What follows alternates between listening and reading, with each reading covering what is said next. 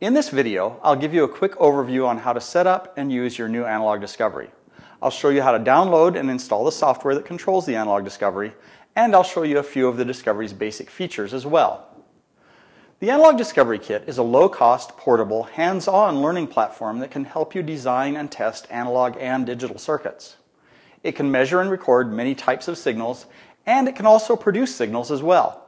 This means that you can both stimulate circuits and observe their behaviors. And the best part is that with the Analog Discovery, you'll be able to do this all wherever you want, in a lab, at home, at a coffee shop, anywhere you have access to a PC. When you receive your Analog Discovery Kit, it will include the Analog Discovery, a USB cable, a detachable flywire cable, and a package of male-to-male connectors. You'll notice that your Analog Discovery has a USB port and an audio jack on one end, and the main flywire connector on the other. Your Analog Discovery is controlled by the free WaveForms software, which is compatible with all versions of Windows. You can download WaveForms from Digilent's website. Once WaveForms is installed, connect your Analog Discovery to your PC using the provided USB cable. Now, open the WaveForms software. If your Analog Discovery is properly connected to your PC, you should see a display which indicates that the software is configuring device, and then the main WaveForms window will be displayed. If, for some reason, the Analog Discovery is not properly connected to your PC, you'll get a message saying that no supported device is connected. Check the USB connectors, make sure they are properly seated, and click on OK. Once the software successfully detects an Analog Discovery, you'll see a serial number appear in the Device Manager window. Click on Select to configure the device. It doesn't really matter if you connect your Discovery before or after starting WaveForms. If WaveForms is already running when you plug in your Analog Discovery, you'll just be prompted to connect. Now, it's possible to use the WaveForms software without the Analog Discovery being connected. If you want to do this, click OK, make sure Demo Discovery is highlighted, and click Select. WaveForms will then start up in a demo mode. This mode allows you to explore the software's features. At this point, you should have the home screen of WaveForms displayed on your PC. You will see several tools grouped in two categories, digital and analog. For now, we'll only talk about the analog tools. There are three of these: voltage, scope, and arbitrary waveform generator, also called AWG. With the voltage tool, you'll be able to control the Discovery's two power supplies using simple on-off buttons. The scope instrument is used to measure voltage differences and has most of the capabilities of a professional lab oscilloscope. Most importantly, you'll be able to gather statistical data such as frequency, amplitude, and period about the signals recorded. The scope instrument, by the way, also provides a number of capabilities that are very rare in professional lab oscilloscopes. Now, let's familiarize ourselves with the scope tool's interface. In the top left, you'll see there's a single acquisition and a continuous acquisition button. To the right of the acquisition controls, you'll find the trigger options. The channel controls are located on the right side of your screen. Within these controls, you can set the channel offset and range. This adjusts the y-axis scale and offset, which you can also do by clicking and dragging the y-axis.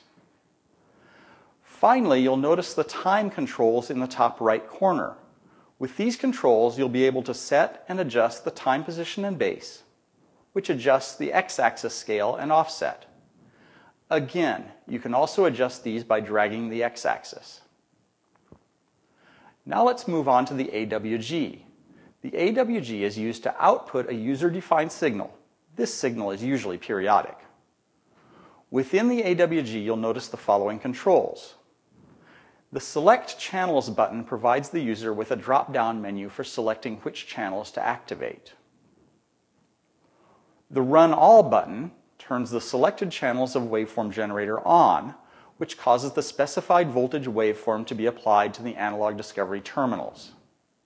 The Run AWG1 or Run AWG2 buttons turn on only either channel 1 or channel 2 of the waveform generator. By default, the waveform generator displays a number of common signal types to create. The overall shape of the signal is indicated by the icons. There are a lot of other options for creating signals, by the way. The frequency, amplitude, and offset columns modify certain characteristics about the selected wave. Now I'd like to make a couple of quick comments. For safety's sake, when modifying circuits and connections that are being utilized by the analog discovery, make sure that all power is turned off before touching any of the components. Hopefully, you have a strong desire to play around with the controls on all of the instruments. This is a good thing, but some new users are a bit squeamish about doing this since some of the controls can appear rather complicated. However, it's almost impossible to damage your analog discovery. Also, you can't do anything that can't be undone. If you lose track of what you've done or where you are, just select Settings on the menu bar and click on Load Defaults. This returns the instrument to the default settings that existed when the device left the factory, and you can start playing again from scratch. Finally, let's perform a quick functional test to give you a warm feeling that your analog discovery is working. We'll be generating a sinusoidal signal with the WaveGen instrument, and then we'll use the oscilloscope to measure that signal. Assuming that you have WaveForms opened and the analog discovery connected to your PC, let's connect channel 1 of the waveform generator, the yellow wire, to the positive terminal of channel 1 of the oscilloscope, the orange wire. Since both of these connectors are female, we'll need to use one of our male-to-male connectors to make this connection. To make a complete circuit, we'll also connect the negative terminal of channel 1 of the oscilloscope, the orange wire with the white stripe, to any of the ground terminals, any of the black wires. Now we've made all the necessary physical connections for our test. Any signal we create using channel 1 of the waveform generator will be provided to the oscilloscope. Now we need to turn on the waveform generator and the oscilloscope. To do this, open both the scope and AWG if they aren't already open. This demonstration is geared toward the instruments being in their default settings. So, if you've been playing with the controls, reload the default settings on both instruments. In our test, we'll use the AWG to apply a 1 kHz sinusoidal signal to the oscilloscope. Select the sinusoidal signal icon, if it isn't already selected, and change the frequency to 1 kHz. Then press Run AWG1. Now the AWG is creating a 1 kHz sine wave. To measure the signal, go to the scope screen and press Run. Once you see the wave in the scope window, you'll know that your device is working correctly. Try playing around with the frequency and amplitude in the waveform generator and note the effect in the oscilloscope window. If you have some headphones, you can plug them into the headphone jack and listen to the signal you're creating while displaying it visually. Also, try changing the signal type and the amplitude. To learn more about what the analog discovery has to offer, check out Digilent's website. Good luck!